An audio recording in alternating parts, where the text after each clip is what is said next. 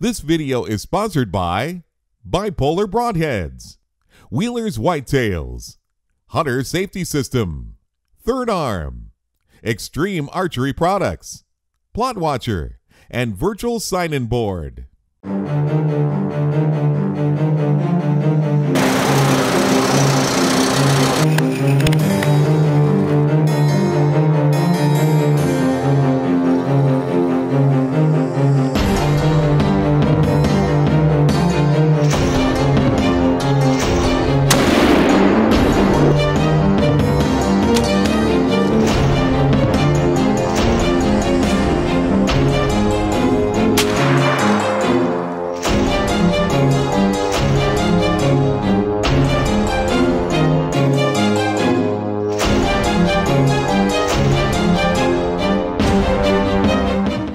Welcome to Reality Hunt Club.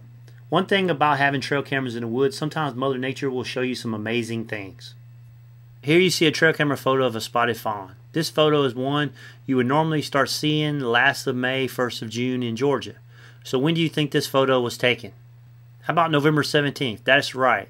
This spotted fawn cannot be more than 20 pounds. So if you say the fawn is 2 or 3 weeks old and back 6 to 7 months due to the pregnancy, then that doe was bred in May or June. So when other does are dropping their fawns, this doe was actually getting bred. Hard to believe. That's just unbelievable. We have seen fawns during early turkey season in March, but I've never seen one in November.